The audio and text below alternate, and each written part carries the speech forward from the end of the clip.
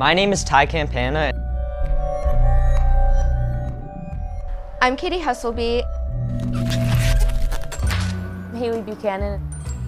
Nico Lejat. Stephen Jardina. Val Mamish. Cara Fusco. In 2016, 7 Waltham High School students explored places throughout New England that have been said to be haunted. They investigated and filmed the unknown in hopes of learning the truth behind the infamous rumors. Do you believe in the paranormal?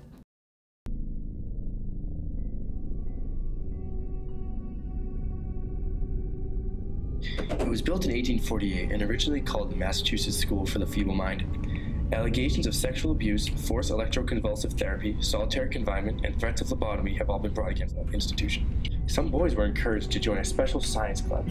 Club members were promised more food than usual, parties, and even trips to see the Boston Red Sox play at Fenway Park. The nation was shocked to learn that the federal government sponsored radiation experiments on human subjects without their consent. The experiments were conducted on the 57 members of the club. Though the parents were informed that an experiment involving nutrition would be performed, they were not told that the experiment would involve spiking the children's cereal.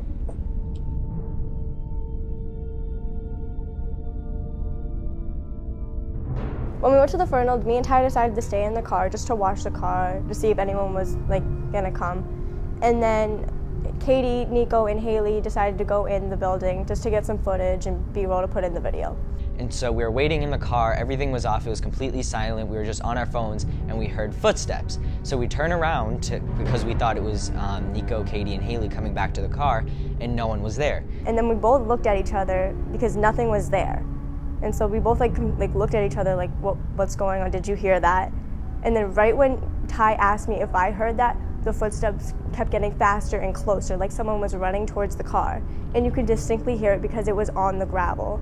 And so once we started freaking out, oh my God, something's here with us, it started circling around the car, running around the car. So then Ty locked the door just because it's just an instinct to lock the door, something's out there. And so it kept running and running, and then it stopped. And then the car unlocked by itself. So we called Katie, Haley, and Nico to come outside, and the noises stopped. So after we left the first building, we went to another building, and then same thing happened. We stayed in the car, and then we started recording because we wanted footage of what's going on in the car, proof that it is happening. And we were sitting there, and all of a sudden we heard tapping on my window, someone was trying to get our attention to unlock the door or something. So Cara heard it on one side, I heard it on the other side, and we both heard it. We looked at each other, we were asking what that noise was, and it happened again. Calling Haley, reversed hand with middle finger extended, hand making the sign of the horns. No. So nope, this already happened before, we know this is real. So then we called Haley, told her to get out now. And then that's when we left the Fernald. In the mid-20th century, the Fernald School in Massachusetts performed medical experiments on children involving nuclear radiation. Neither the children nor parents were informed that researchers were quietly slipping radioactive material into the breakfast and milk of children under the care of the Fernald School.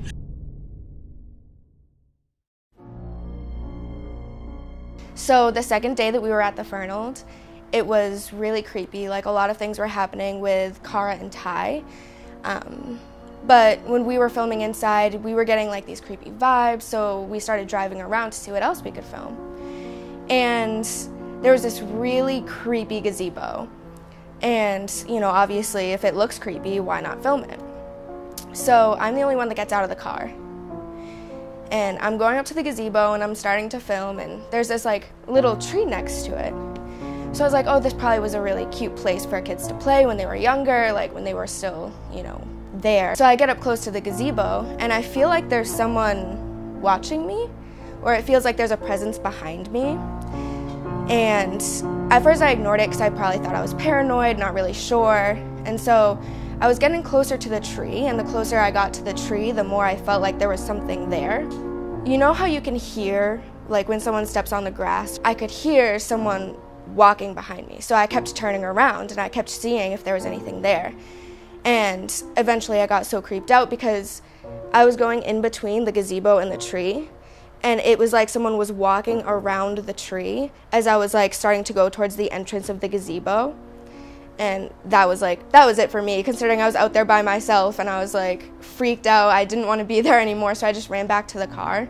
But honestly, like, that gazebo was not happening. The Metropolitan State Hospital was an American hospital for the mentally ill, located on grounds that extended across parts of Waltham, Lexington, and Belmont, Massachusetts. In 1978, a patient named Melvin Wilson murdered co-patient Anne Marie Davy, dismembered her body, and buried her in several shallow graves in the grounds of Med State.